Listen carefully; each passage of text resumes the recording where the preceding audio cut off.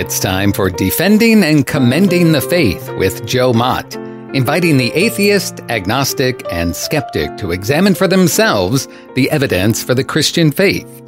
We are all limited by what we do not know and by the things we think we know but are not true. Dr. Joe Mott earned his PhD at LSU and was a distinguished math professor at Florida State University for 38 years, helping to write 3 math textbooks and authoring over 30 research articles in math. He is now the host of this radio program, Defending and Commending the Faith. Here is Joe Mott. Hello to everyone. Welcome to the program. We have been discussing facts and fictions regarding the person of Jesus of Nazareth. Jesus is called the Greek title Christ, which is the interpretation of the Hebrew term Messiah. The most recent fictions about Jesus are that some people say fiction 7, Jesus is not the only way to heaven, and some people also say fiction 8, Jesus never claimed to be God. When we study the person of Jesus Christ and how he viewed himself, we are at the very center of Christian theology. One of the most controversial topics brought against Christianity is the topic of the deity of Christ. That topic lies at the heart of the Christian faith. We simply cannot allow that objection to prevail, for our faith rests on him actually being God incarnated in human flesh. He is not simply an extraordinary human being, albeit the most unusual person in history. Millard Erickson, in his book Introducing Christian Doctrine, observes, quotes, "We should note that Jesus did not make an explicit and overt claim to deity, saying in so many words, 'I am God.' What we do find, however, are claims which would be inappropriate if made by someone who is less than God," end quotes. On several occasions, Jesus made several comments and performed certain actions from which you and I can infer his deity. In the last episode, I said, quotes, "One of the best insights we have concerning what Jesus thought about his nature comes from the titles he accepted," end quotes. I discussed his favorite self-designation, the Son of Man. In some respects, the clearest indication of Jesus' self-understanding is found in connection with his trial before the Sanhedrin and the high priest Caiaphas. In responding to Caiaphas' question, Jesus identified himself with the Son of Man mentioned in Daniel 7, verses 13 and 14, and that caused the high priest to accuse Jesus of blasphemy, and consequently the Sanhedrin condemned him to death. Jesus' answer to the high priest is as clear an indication of Jesus' deity as can be found in the Gospels. The chief priest pressured the Roman prelate, Pontius Pilate, saying, "Crucify him." Pilate told them, "You take him and crucify him, for I find no fault in him." Pilate was refusing to take responsibility, but granted them the illegal right to execute Jesus. The Jews answered Pilate, "We have a law, and according to our law, he ought to die because he made himself the Son of God." That's found in John chapter 19, verse 7. Not only did Jesus not dispute the charge that he claimed to be divine, but he also accepted the attribution of deity given to him by his disciples. Jesus said, "Who do you say that I am?" Peter responds, "You are the Christ, the Son of the living God." That's in Matthew 16, verse 16. When Thomas saw the place where the spear went into Jesus' side, and he touched the wounds on Jesus' hands and feet, he exclaims, "My Lord and my God." That's in John chapter 20, verse 28. Here was an excellent opportunity for Jesus to correct a misconception, but he did not do so. That means he agreed that attribution was no misconception. The Gospel of John is noted for its references to the deity of Jesus.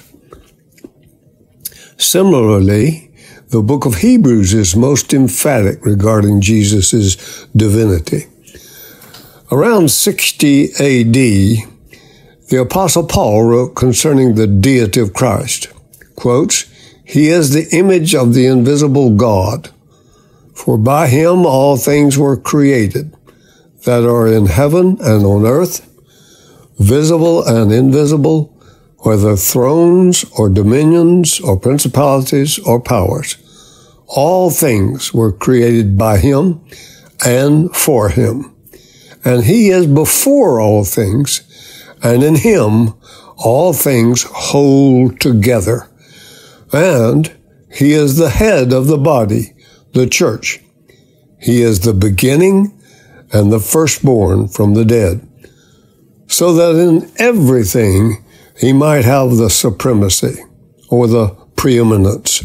For it pleased the Father that in him all the fullness should dwell, and by him to reconcile all things to himself. By him, whether things on earth or things in heaven, having made peace through the blood of his cross." End quotes. That is found in Colossians chapter 1, verses 15 to 20.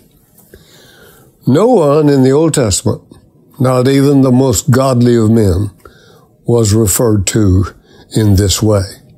The early church knew that Jesus was no mere man, but the eternal Son of Man and the Son of God, the Lord of all creation. In episodes 27 to 32, I discussed Jesus' self-understanding. In particular, there I declared that Jesus accepted the title Son of God in Christ. In episodes 159 and 160, I discussed Jesus in terms of his uniqueness. You may find it beneficial to consult those episodes. In the deepest sense, Jesus was an incomparable person.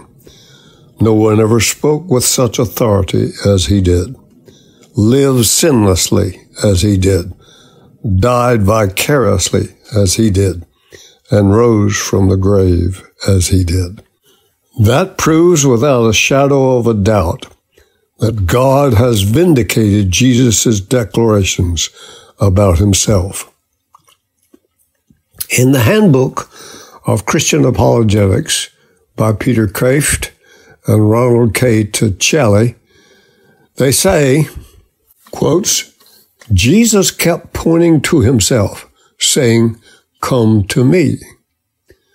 But, on the contrary, Buddha said, 'Look not to me, look to my doctrine.' Buddha also said, 'Be ye lamps unto yourselves.' But Jesus said, 'I am the light of the world.' Lao Tzu taught the way. Jesus said, 'I am the way.'" End quotes. That's found in John chapter 14, verse 6. Kreeft and Tacelli go on to say, first, the divinity of Christ is the most distinctly Christian doctrine of all. A Christian is most essentially defined as one who believes this. Second, the doctrine works like a skeleton key, unlocking all other doctrinal doors of Christianity. Christians believe each of their many doctrines not because they have reasoned their own way to them as conclusions of a theological inquiry or as results of some mystical experiences, but on the divine authority of the one who taught them, as recorded in the Bible and transmitted by the church, end quotes. In the book, Many Infallible Proofs, Volume 2, the historian and minister A.T. Pierson affirmed Jesus stands absolutely alone in history, in teaching, in example, in character, an exception, a marvel, and he is himself the evidence of Christianity. He authenticates himself. The historian Will Durant, author of the massive story of civilization, devoted an entire volume of 751 pages to the years surrounding the life of Christ, entitled Caesar and Christ. In it, Durant writes, quotes, "The synoptic gospels agree remarkably well and form a consistent portrait of Christ. No one reading these scenes can doubt the reality of the figure behind them. That a few simple men should in one generation have invented so powerful and appealing a personality, so lofty an ethic, and so inspiring a vision of human brotherhood would be a miracle far more incredible than any recorded in the Gospels. After 2 centuries of higher criticism, the outlines of the life, character, and teachings of Christ remain reasonably clear and constitute the most fascinating feature in the history of Western man," end quotes. In their book, Putting Jesus in His Place, The Case for the Deity of Christ, Robert Bowman Jr. and J. Ed Komazuski present evidence for Jesus being God in 5 categories. Jesus gets God's honors. Jesus has God's attributes. Jesus has God's names. Jesus does God's deeds. And Jesus sits in God's seat. I will address 2 categories, namely, His words and His deeds. Jesus was unequaled in His words. I got the idea of using the word unequaled from a discussion of Jesus in the book Evidence and Truth by Robert J. Morgan. Jesus expected people to honor Him just as they honor the Father. That's in John chapter 5, verse 23. He encouraged them to believe in Him as they did in God, in John chapter 14, verse 1. He pointed out the dramatic distinction between Him and the thief, Satan, in John chapter 10, verse 10. Jesus declared, quotes, "The Son of Man is Lord even of the Sabbath," end quotes. That's in Mark chapter 2, verses 27 and 28. Jesus was clearly claiming the right to redefine the status of the Sabbath, a right which belongs only to someone equal to God.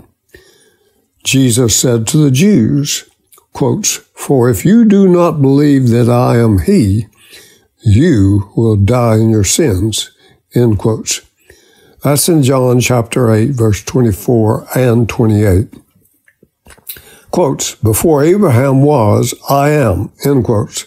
That's in John chapter 8, verse 58. Jesus was using the very same name that God used in speaking to Moses at the burning bush in Exodus chapter 3, verses 13 and 14. You have to be very closed-minded to deny that Jesus was claiming divinity. Allow me to close this episode by quoting a comment by Ravi Zacharias. "I came to Him because I did not know which way to turn. I remain with him because there is no other way I wish to turn.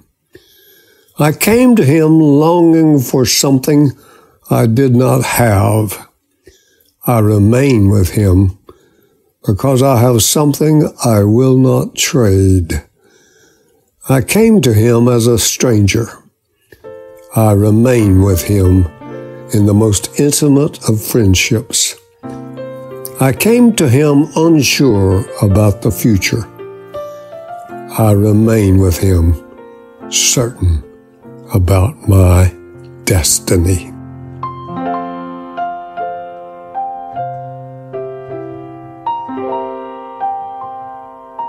Thank you for listening to Defending and Commending the Faith with Joe Mott, a production of Wave 94 Radio in Tallahassee, Florida. If you have any questions or comments for Joe, please forward them to Doug Apple at Wave94 at this email address, dougapple@wave94.com. And be sure to join us every Monday evening at 6:45 p.m. on Wave 94 and subscribe through your favorite podcast app. Defending and Commending the Faith with Joe Mott.